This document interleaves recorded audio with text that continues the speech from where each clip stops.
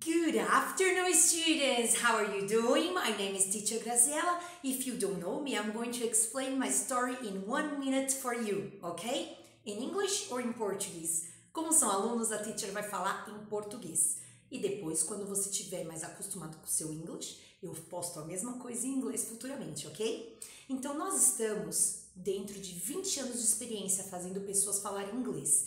E eu tenho toda essa metodologia, não é porque eu nasci um ET, não. É porque eu já fui igual você. Já fui aluna, já tive problemas com inglês, já tive medo, já tive bloqueio, já fiz 6 anos de franquia, já fui morar fora e não me dei bem, já tentei vender produto ou serviço em inglês e não me dei tão bem.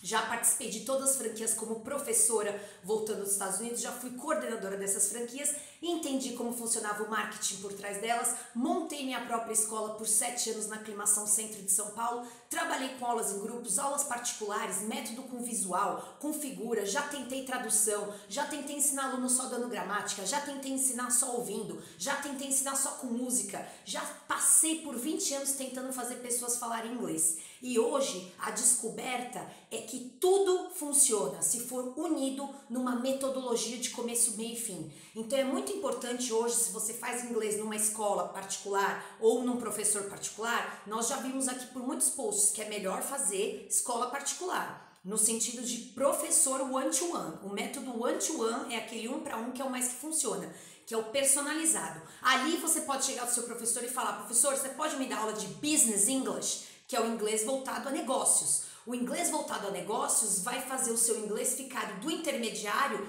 para o avançado em Business Vocabulary. Porque lá na escola normal franqueada, que o inglês é para todo mundo, não interessa a idade nem o nível, eles fazem aquele poporri, eles não vão ensinar tipo reply an email, talk to the customer, falar com o cliente, né? Transformar client em customer, começar a trabalhar feedback, que é quando você recebe uma avaliação, quando reply da e-mail no sentido de answer, que é responder, trocar todo esse vocabulário de basicão, de inglês básico, para o inglês business. E se o seu professor de inglês tem que fazer 3 perguntas para o seu professor de inglês. Número 1, no que ele é formado. Quais são os diplomas dele? Muito importante, como se fosse um médico, né? Da onde você é formado, da onde que você fez para estar aqui, né? O professor sabe o verbo to be, viajou e agora ele chegou e sabe falar inglês. Pelo amor de Deus, 21 anos, professor abaixo de 25 anos, não dá. Não tem metodologia, não tem formação para tirar o inglês de dentro de você como se fosse uma mãe. Eu não sou a melhor professora, isso vocês podem ter certeza. Tem aluno meu no corredor da cultura inglesa que quando me vê fala Teacher Graziella, pelo amor de Deus. Porque eu sou brava, sou disciplinada, pego no pé. Para ter resultado tem que ser assim. Agora, você tá com o seu professor particular, seja em qualquer lugar do Brasil, perguntou a metodologia. Segunda coisa, professor, você me prepara para um exame internacional? Você consegue no final do nosso curso? Quando é o final do nosso curso? Super importante perguntar. Em quanto tempo você vai me passar todo o conteúdo? Se ele começar, e depende, vamos vendo, cada um é uma resposta. E se ele falar pra você, exame internacional pra quê? Você não precisa estar dentro do Brasil, não precisa de TOEIC, de TOEFL. Então é o seguinte, gente, é porque ele não sabe preparar, né? Vamos combinar já. O professor que responde, pra que isso? E quer mudar a sua cabeça. Então, qual a metodologia que ele usa? São 3 perguntas. Se ele te prepara para um exame internacional, TOEIC ou TOEFL. E última coisa que você tem que perguntar, você conseguiria me dar Business English? Em vez de inglês básico, inglês intermediário, começar com Business English? Porque o Business English vai transformar o seu inglês. Dentro de uma reunião, você não vai falar how are you, como vai você? Você já chega falando how do you do, sir? How do you do, ma'am? O que é how do you do? É a mesma coisa que how are you, só que é Business English. É um lance mais formal, né? Você não chega numa mesa de reunião e aí, cara, beleza? Você não chega falando what's up, né? What's up é beleza, é inglês de rua. Então tem o Street English, que é o inglês de rua. Tem o Formal English, que é o inglês mais formal British. Não precisa ser o acento britânico, mas ele é um Business English. E tem o General Conversation English. Então tem vários tipos de aprender inglês. English for Trips, que é preparação para viagem. O que você vai aprender? How much, quanto é que custa? Where is tal coisa? Onde é tal coisa? Pedir, I would like. É isso que você aprende de trips, preparatório para viagem. 2, 3 meses, né? Estourando, dá para fazer um curso assim. Mas os caras desenvolvem livros que vira 3 anos a preparação para viagem, né? É uma vergonha. Inglês é marketing, gente. Você não tem aí 8, 9 anos de conservatório para aprender música? Você acha que precisa de tudo isso para aprender a tocar um instrumento? Mentira! 9 anos de balé, pelo amor de Deus, dá muito bem para fazer 1 ano de semiponta, 1 ano ponta, mais 1 ano de preparatório. Para que 9 anos? Então, igual. Você acha que o cara transforma um curso que dá para falar em 1 a 2 anos, é o tempo que você demorou para falar português, né? Quando você era criança, a Maju tem 3, já fala tudo. É o tempo que demora a falar português, é o tempo que demora a falar inglês. Não é depende da pessoa, depende da idade, depende da metodologia, depende do culhão do seu professor. É isso que depende. Porque existe esse negócio da embromation. E o que a escola vai fazer? Vai embromar. Já falamos sobre isso, eu não quero falar mal de escola. Tem que fazer as tentativas, cada um na sua evolução. Se você tem 6 anos para dar para o seu inglês, fique nas escolas franquias, comece e termine. Termine os 9, 10 livros que ele enfia lá em você e termine para ter diploma. Não pare as coisas no meio, faz básico, muda de escola, faz básico de novo, muda de escola, aí não gostou do esmalte da professora, muda de novo de professor, sabe? Pega aquele professor particular, vai, começo, meio e fim. Eu sou a favor também de trocar de ano a ano de professor, já que você vai ficar 6 anos estudando, né? Trocar de professor de ano a ano para não ficar acostumando o acento só com um. Por isso, lá dentro dos nossos módulos lá de plataforma, quando tem, que agora não tem nada, quando tem vaga, a gente explica, são 5 teachers juntos, cada hora um, pronúncias diferentes, isso é muito importante. Enfim, não tô aqui para vender aula de gratuita, hoje a gente veio aprender Business English, inglês de business, executive, como vender um produto, como vender o seu serviço, como apresentar o site, como fazer o gringo sentar e fechar negócio com você. Porque tudo isso vem de uma parte cultural. Ao entregar o business card para o americano, você já tem que trabalhar isso e tem professor que não vai te ensinar, claro, você tem que entregar o business card com as 2 mãos. É com as 2 mãos que entrega o business card pro gringo. É para mostrar educação. Se ele falar para você, please pass me the water, me passe a água, é assim que você vai passar água, meu filho, com 2 mãos. E é assim que você recebe o business card da mão dele. Ele vai fazer aquela dobrinha do business card, da orelhinha, que quer dizer que foi entregue em mãos, né? Que aquela pessoa que tá no business card foi ela própria que te deu, né?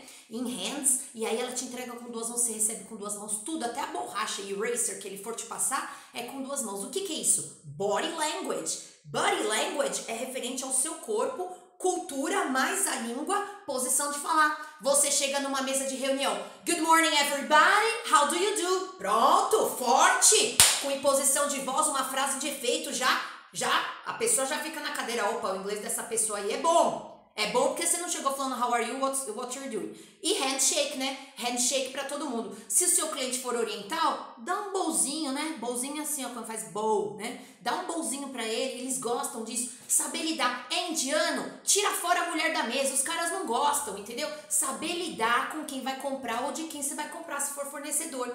Ah, teacher, agora a minha multinacional vai importar os negócios e a gente vai lá pra China. Muito bem, querido. Então, inglês como chinês. Porque se você não for lá olhar o que o cara vai pôr dentro do seu container, ele coloca a Mercedes dentro e um monte de macarrão em volta. Cuidado que ele troca os produtos. É safadonildos igual nós aqui no Brasil. Então tem que ter a língua dos caras para poder lidar com os caras. Não vai pensando que você vai lidar com os caras sem ter a língua. Um sheik árabe que quer investir milhões, bilhões que está no Brasil. Se você não falar inglês com o cara, não tem negócio. Ele quer tomar café com você. Você tem que fazer uma visitinha para ele em Dubai, mostrar o seu negócio num PowerPoint com frases de efeito em inglês e falar para ele, would you like to invest some millions here? O cara tem bilhões embaixo do bumbum dele para investir onde ele quiser, né? Ele manda você falar com o príncipe árabe, que é o filho dele. Você tem que ir lá, visitar o resort 5 estrelas, junto com o príncipe árabe, para dar o ok nele, mostrar qual que é o seu negócio para ele poder investir. Então, os nossos business aqui no Brasil, para eles, desculpa falar, small shit,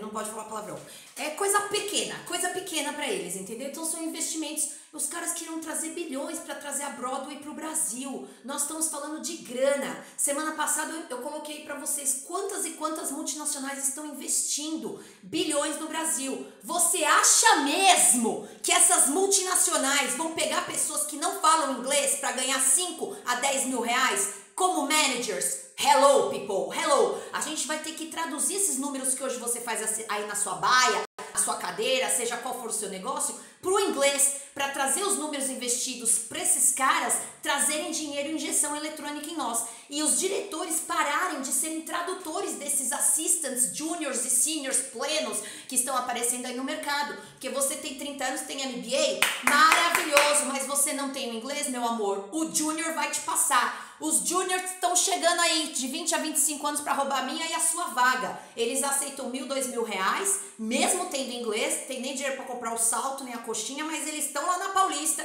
eles estão lá na Berrini, vestidos bonitões, no meio das multinacionais. Eu falo essas ruas porque são as ruas principais de São Paulo, que é onde tá a grana, que aqui não tem turismo, né, gente? Aqui é grana, em São Paulo a gente faz dinheiro. Então, infelizmente, nós temos que colocar a verdade, é a realidade. Está batendo no seu bumbum? Você já percebeu que as pessoas da sua baia falam? Você tem que se comunicar e se comportar na competição de quem fala melhor? Você fica silencioso dentro de uma call, passivamente ouvindo o que está rolando sobre a sua empresa? Tá na hora de movimentar o ativo.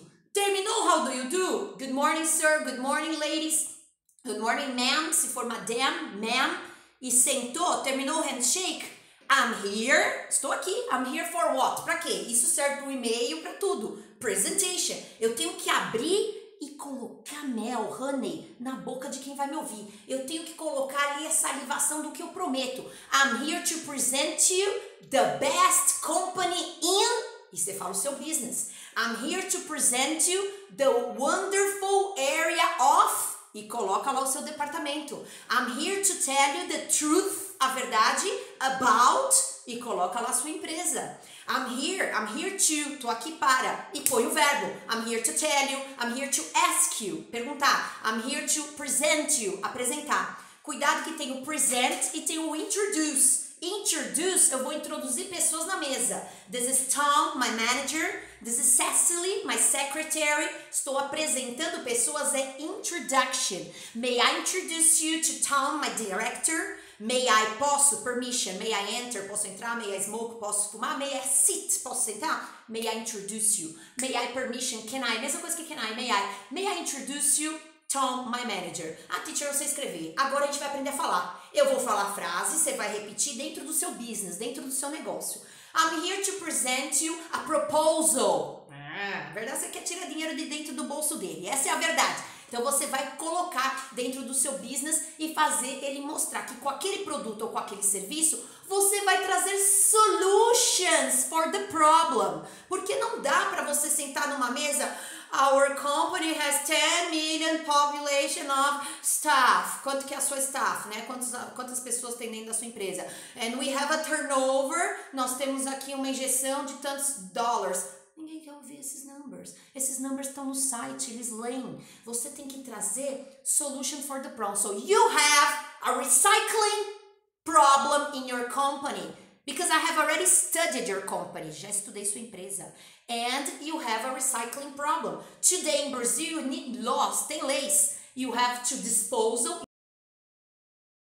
em específicos. McNary, for example. Tô dando exemplo de recycling, ok, gente? Mas tem várias empresas. Qual que é a sua? You have a problem about cleaning. You have a problem of hygiene. You have a problem of systems. You have a problem of delay. Você está sempre atrasado com seus clients. Então, for your clients... For the solution of your clients and your profit, lucros, tem que colocar profit o tempo inteiro no seu speech. Profit, because the profit is going to increase, vai aumentar. Your profit is going to go up, vai subir. Because your profit is going to get better and improve, melhorar. Você usa essas palavras foco de frase de efeito e o cara compra. Ele compra a sua ideia, não o seu produto. Você vai colocar o seu serviço como solution of the problem. Apontou o problem e aí sim você vai dizer for all this, por causa disso, for all this, I'm here to present you a great solution. And decrease, agora vamos decrescer. Decrease, go down your headaches, suas dores de cabeça. How much does this cost? How much does this cost? Quanto custa isso? How much does this cost? Então você vai começar agora, pega um caderno, filho, e anota essas frases para você começar a colocar dentro do seu speech de presentation da sua empresa. Não é, eu preciso falar muito, são pequenas frases que bem colocadas e de efeito jogadas, você vende qualquer coisa pro gringo. E eu estou falando isso com propriedade. Eu já sentei com chiques árabes para fazer milhões, bilhões de tradução em mesa, depois como assistente, depois como advogada fazendo contrato, depois como comercial mesmo de vendas. Os caras injetam dinheiro. A questão é, quem tem o inglês oficial potencial efetivo de business é quem vai ganhar. E não é quem fala errado ou não, porque essa questão é óbvio que vai ter erros. Você vai abrir sua boca, vai ocorrer erros, vai esquecer de falar o ED quando tá no passado, vai esquecer de pôr o S quando é recheat, né? Replace, replace. Tá tudo bem. Se você tiver velô e segurança ao falar, ninguém pega o seu erro. Tem que ser um official teacher. Eu tenho alunos que falam pra mim, professora, quando eu tô no meio de nativos, eu me dou super bem. Porque eles respeitam e eles entendem que a gente tem dificuldade. Só que quando eu tô com brasileiros no meio da reunião, eu me sinto julgada. Eu me sinto, esqueceu de colocar o verbo. Olha, esqueceu de pôr o verbo na frente para perguntar. Então, eu me sinto julgada, então aí eu travo. O que é travar? O travar é você falar I don't speak English no meio de uma reunião. No meio de uma call, você vai falar I don't speak English. Querido, as pessoas estão te vendo. Não vai ser mais legal isso. Então, você tem 3 ou 4 frases de efeito no seu caderninho e você solta lá na live, na call, seja onde você estiver, na meeting, no training. Só 4 frases de efeito. Bem colocado, bem pronunciado, e mesmo que você esteja com medo solta, toma uma taça de vinho e vai, porque não é possível. Talvez o álcool vai te ajudar a discernir o português do inglês, né? Dividir essa localização geométrica no seu cérebro para você parar de traduzir e parar de ter medo. Não tô falando pra beber, né, gente? Daqui a pouco vai falar, a teacher mandou beber. Não, mas ele vai dar uma desbaratinada no sentido de tirar esse medo seu e pular da montanha para falar inglês. Que não é o que você fala e como você fala, não. É a velô e segurança que você imputa. As pessoas que falam inglês hoje em business, na área de business, são pessoas determinadas e seguras. Ah, mas eu não sou determinada nem segura. Mas mesmo assim você vai passar a ser determinado e seguro por causa do inglês. É ao contrário. Você não precisa ser de determinação e segurança para falar inglês. Falando inglês, você vai voltar com a determinação e segurança, porque é um tesão falar. Você vai chegar aqui com 4 a 5 frases. Apresentei o meu produto, entra a parte agora do fechamento, né? Pelo amor de Deus, você apresentou e vai ficar quieto, let's have lunch, vamos almoçar. Não! Você já tem que perguntar, I need a position because we have, sei lá, número de vagas, alguma coisa assim.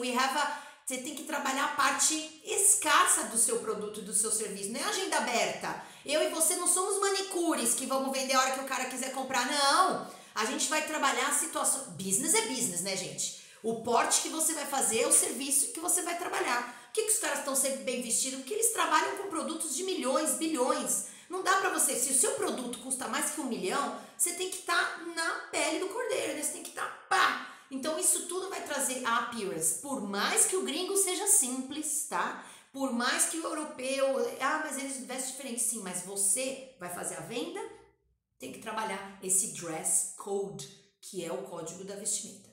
Então, estamos falando sobre situações reais e frases de efeito para você vender produto ou serviço, ok? So, small presentation, here we have, aqui nós temos, here we have our product, nosso serviço, nosso produto, here we have our service, and it works like this, funciona assim. Esse like this é comparativo, né? It works like this. You need this and you need that. Você precisa daquilo, and I have this and I have that. You need, I have. You need, I have. And then you're going to input. Ah, mas esse inglês está muito básico. Mas é aí que você vai imputar. Porque se o seu professor está falando para você que você precisa ter nível intermediário de inglês para começar a ter business, isto é uma verdadeira mentira. Dá vontade de pegar pelo pescoço uma pessoa que nem diploma tem e falar um negócio desse para um aluno, tá? Mentira! Você pode começar Business English desde o basicão. Você faz o basicão aí, 1, 2, 3, 4, que é a base nossa do piramidal, né? Do you, did, you, will you, e já começa a colocar verbos de business. Verbos relacionados a business, ok? Follow up, você vai me seguir? Do you follow up? Você segue? Did you follow up? Will you follow? Você vai seguir? Do you, did you, will you? Sempre conotando. Ah, vai fazer um pedido de favor. Can you follow up? Então já vai usar o can ou could. E isso inclui e-mails e oral presentation. Então você faz uma apresentação maravilhosa de PowerPoint, dando print aí em todas as partes do site da sua empresa, coloca nesse PowerPoint de 5 a 6 frases em inglês de efeito, que são essas que eu tô falando aqui pra vocês em 33 minutos, mostra pro chefe e eu duvido que ele não te manda pra Letônia pra ir buscar uns bilhões lá com os árabes. Eu tô brincando. Eu tô falando várias áreas, né, gente? São várias áreas, dependendo da sua área. Muito bem.